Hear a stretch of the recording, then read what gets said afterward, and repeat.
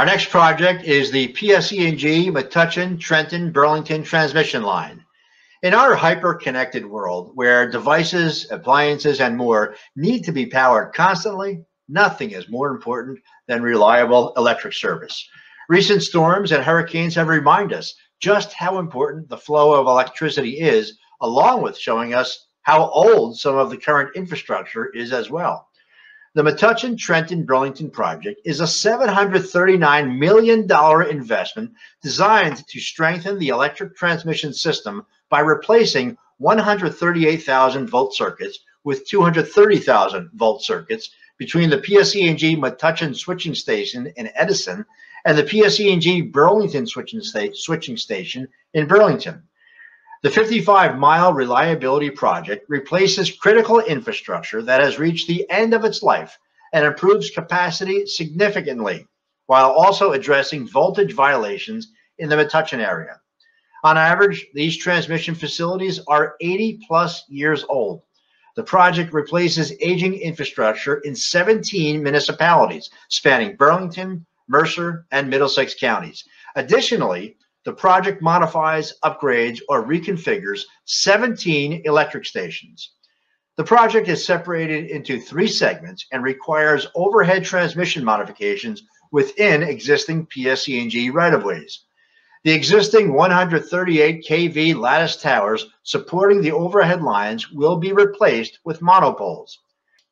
The project will increase overall reliability of the electric service, as it will serve as a backup if other parts of the grid go down. When the full 230,000 volts come online, both reliability and redundancy will increase. Let's recognize the hard work of the entire team, helping to keep electricity flowing to thousands of people across the state of New Jersey. John Hefty, American Pile and Foundation, LLC. Max Devane, Amy S. Green, Environmental Consulting. Manny DeRoca, BlackRock Enterprises, LLC. Michelle Butler, Burns & McDonnell. Robert Hickman, Capital Steel Services, LLC. Michelle Kelly, D.W. Smith Associates, LLC. Tom Offenord, Eco Sciences. Scott Wieserek, E2 Project Management, LLC. Richard Wood, EII, Inc. Megan Corton Poole, Ferreira Construction Company, Inc. Keith Tetreault, Jr., J. Ferry Fence, Inc. David Farino, Farino & Sons, Inc. Paul Pizzamenti, Haley & Aldrich, Inc. Mark Eubank, Henkels & McCoy. Scott Campbell, IBEW, Local Union 94. Brian Schmalz, J. Fletcher Creamer & Son, Inc.